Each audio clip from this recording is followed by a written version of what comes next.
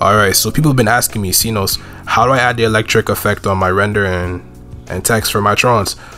And I'm about to show you how. So first things first, you need a computer. If you don't have a computer, while you on this video, click off. Second, you need After Effects. You're gonna have to buy After Effects. After Effects is not free. If you want the latest version of After Effects, you're gonna have to go to this site and download it from there. If you can't afford After Effects, well, you're gonna have to go on YouTube and look for a cracked version. Last but not least, you're gonna need the Saber Effect plugin right here. I'll leave the link in the description below, but you're gonna want to go to this site right here, scroll down, and you're gonna want to download the plugin. You know, choose whichever one you got. If you have a Mac or Windows computer, you know, choose whichever one you have. I have a Windows, so I already downloaded it. So yeah, once you install the plugin, you're gonna want to go into After Effects, and basically the same process we did. You know, it's the same process for a Tron, but like it's a little bit of a twist. You know, so like now I'm gonna have to import the render. You're gonna want to import your render now. Right here, let's resize it a bit. It's a little bit too big. Let's resize it a little bit. Yeah, that looks good enough. Now we're gonna want to import the text. You know, go to wherever you saved your text. For me, I saved it in my Bandicam file. Now we're gonna want to resize the text. Boom, right here. Now to add the Saber effect, you're gonna have to like, you know, trace it first. So you're gonna want to click on Layer, click on Auto Trace, and make sure your preset looks exactly like this. So pause the video and make sure your preset looks like this. Alright, so now once you do that, click on OK, and it will auto trace. Now to add the real Saber effect, you're gonna want to click on Effect. You're gonna go to Video Copilot and click on Saber, and boom. Now we're gonna want to apply it, you know, to make sure that it's really on our render, not anything else, you know. And now we're gonna want to click on Layer Mask. Boom. Now it's gonna apply the Saber effect.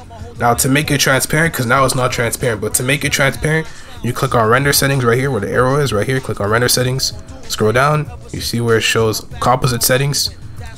Make it transparent. Boom. Now it's transparent. Now we could choose whichever effect we want. There's Energize, there's Ghost to make it a little bit like, you know, foggy and stuff, like, you know, there's Fog, and there's Electric right here, Electric. And you could change the color too. You can make it green, pink, purple, red, any color you want. I want to match the Tron, so I'm gonna make it purple. And like you could like change up like, you know, the glow spread, you know, to make it like spread around the render. Glow bias makes it a little bit glowy. Core size changes the amount of electricity that's used in the render. I don't want to use too much. I usually keep it around here. And sometimes I just like play around with After Effects. You know, I'll probably put like hard light. I just put on. Sometimes I go to, let's see, I click on Mask Core to like, yeah, to make it look decent. There you go. Look how decent that looks. And it's the same thing for the text as well. You know, click on the text, click on Auto Trace. It's the same thing for the text as well. Same thing, same process.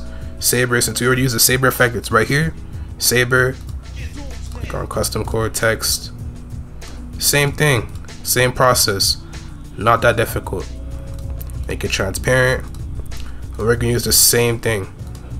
If you can't find the color, you know, this is what, you know, to make it easier, you go here. Let's see, where do we have the Saber effect? Oops, it's right here. There you go. You're gonna wanna copy the color ID, you know, if you wanna like match the same color as the render and stuff, you know, to make it easier, just press Control V and boom. See, yeah, this is way too much. Oh my days, yeah, that's way too much. Yeah, we want to dim it down a bit. Put a little mask core. Yeah, and then make it hard light. There you go. See? Now when we press the spacebar button, look how it plays out. Simple. Looks good, doesn't it? Yep, same thing. And now when we play it out, looks perfectly fine. So if you want to render it now, see, look how it plays. Perfectly fine. If you want to render it, do the same thing. Click on Export, Add to Render Queue. Click on Render. And that's it. That's how you use the effect. And yeah, that's all.